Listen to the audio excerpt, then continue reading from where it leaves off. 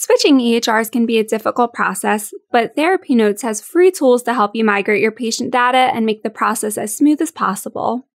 If you'd like to import your patient data, the best time to do so is after you've created your TherapyNotes account, but before you have entered the majority of your patients.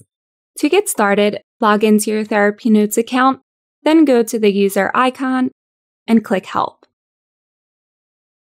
Once you've reached the TherapyNotes Help Center, type How to Import Client Information into TherapyNotes into the search bar and click on the corresponding article. This article provides a comprehensive guide as to what information can be imported as well as what cannot be.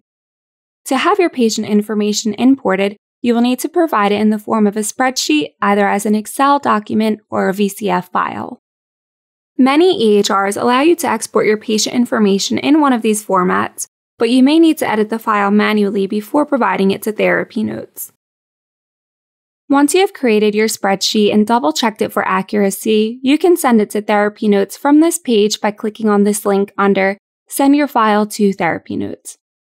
If you are within your TherapyNotes account, you can also access the page by going to the user icon, clicking Contact Us, then clicking Send a File to our team. Before actually sending the file, be sure to contact the TherapyNotes support team so that they know to expect your import file. After that, click Send a File to TherapyNotes staff, attach the file, then enter the words Patient List, followed by your practice code, full name, and your previous EHR if applicable. If you are importing your data from an older TherapyNotes account into a new one, please include your old practice code in place of the EHR.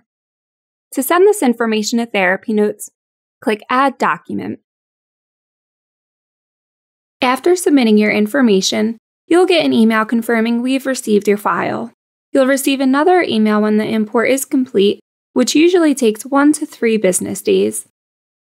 After the import is finished, you'll be able to see the new patients that were added by going to Patients, then changing the Assign To field to No Assigned Clinician, and clicking the Search button.